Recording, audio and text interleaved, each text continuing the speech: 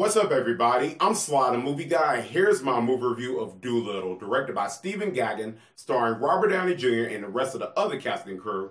And in this film, after his wife's death, Dr. Dolittle decided to hide from the world with his beloved animals. But he has to take a journey to a mysterious island to find a healing tree, which is the only medicine that can help to the dying queen in Buckingham Palace.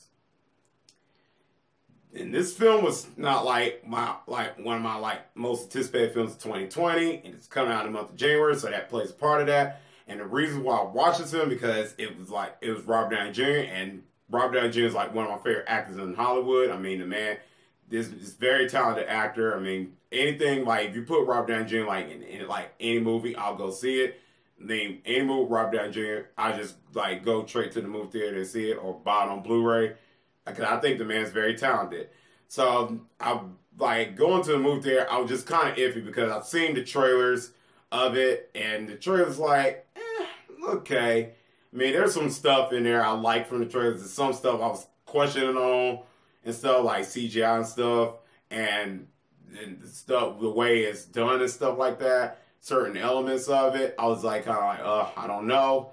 So I was kind of iffy going to the movie theater. And then sometimes when I go to the movie theater, instead of check out movies, I usually be surprised. I mean, sometimes trailers I don't be impressed with. Then I go to movies, it'd be the total opposite. And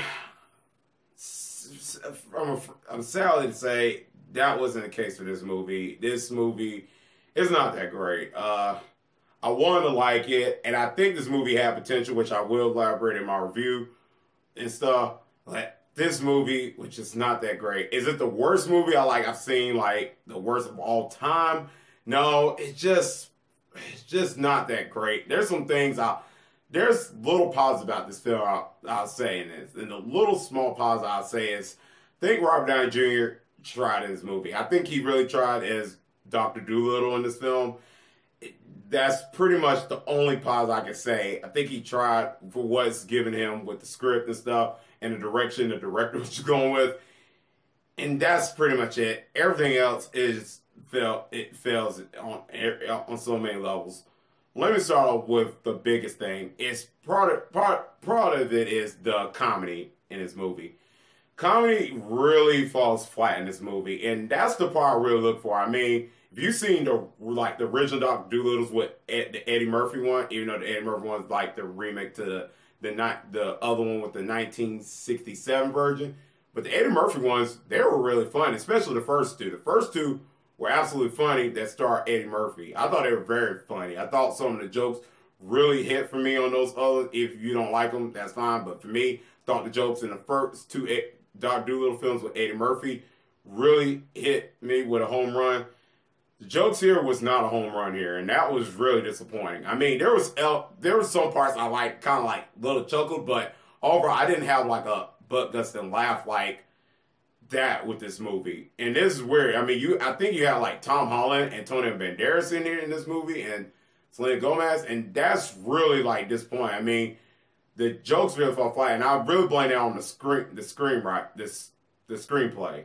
It's really the jokes was not clever at all. I didn't laugh at all. There were jokes I was trying to grin, but I just couldn't, and it was heartbreaking. I mean, that's this part that's supposed to be your highlight in your movie, and that was one of the failures. And that's where, I mean, you have Robert Downey Jr. in the film. Usually Robert Downey Jr. in movies he's funny.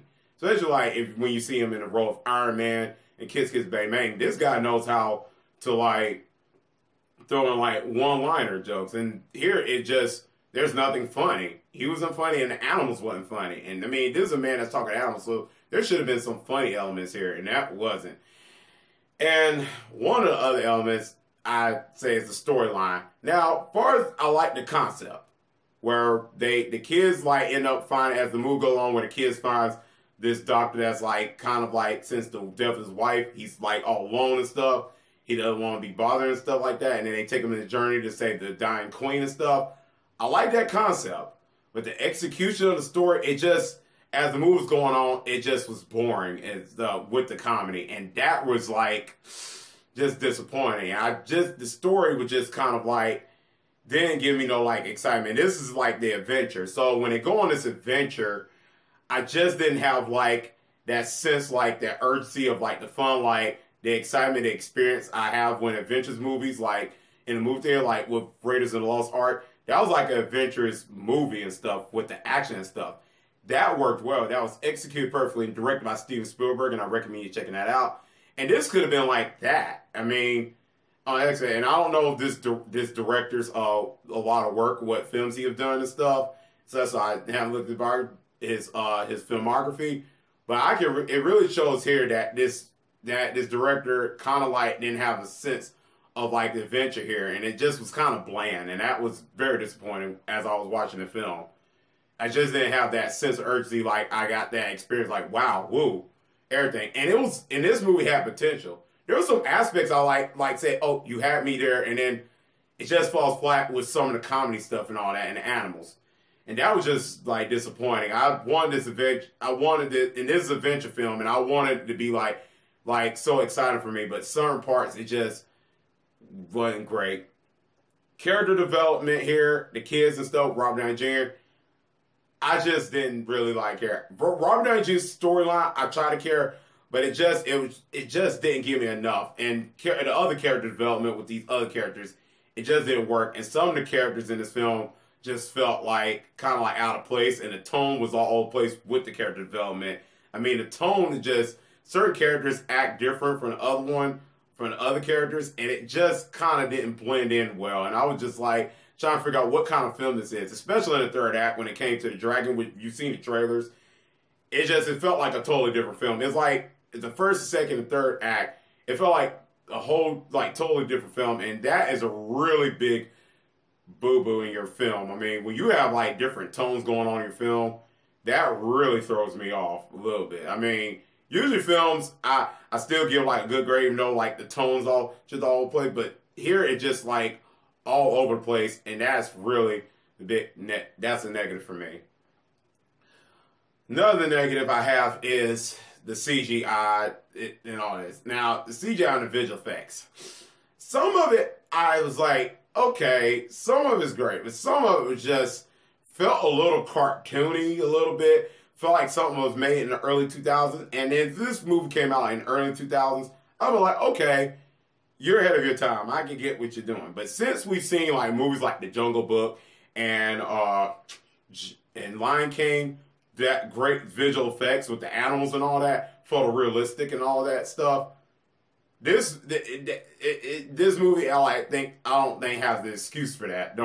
They have excuse to be this bad on CGI, but that's one of the negatives. I mean, the CGI, some of it looked very cartoony. I was like, okay, we're ahead of we should know how to make like these animals look realistic and stuff like that with the technology we have. And I think this budget of this movie was like $175, so $175 million, I think. So what happened? I don't know.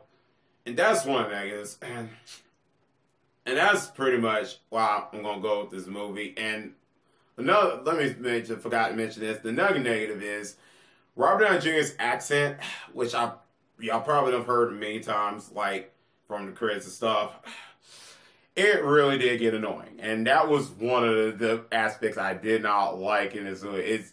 And some of it is real. Sometimes when actors give up accent and stuff in films, it works. I mean, like, Knives Out last year, what Daniel Craig did as the detective, it worked. But here, this movie, it absolutely does not work with Robert Downey Jr. If I can, like, mimic, like, this is a journey of everything. I must look. It really didn't work. I just couldn't buy into it, and I was just like, And this is Robert Downey Jr. That breaks my heart. I mean, I could tell Robert Downey Jr. tried, but it was just so, it made me cringe, and I was like, why? And that's one aspect. That's one of them. Overall, this is not like the worst movie of all time. Just 2020. This is one of not the best movies of 2020, and this was a little bit felt like this movie had potential, but it just fails on every level in the book, and that's pretty much why I'm going to leave this movie. I went too long on it, and I'm just going to leave it at that. I'm going to give this film a solid D. could have went low in this film because I think Robert Downey Jr. tried. And there's certain things that I felt like had potential, but it just didn't work out. And I gave this film a better grade than I said because I could have went low. But like I said, I said that I think Robert Downey Jr. tried. And I think this film had potential, but none of the things didn't work. But let me know in the comment section down below. What do you think about this movie? Did you like it or not? Let me know. And as always, if you like this video, click thumbs up. And if you're new to the channel, click subscribe and the bell button. That's so I can see you next time on Sly the Movie Guy. Peace.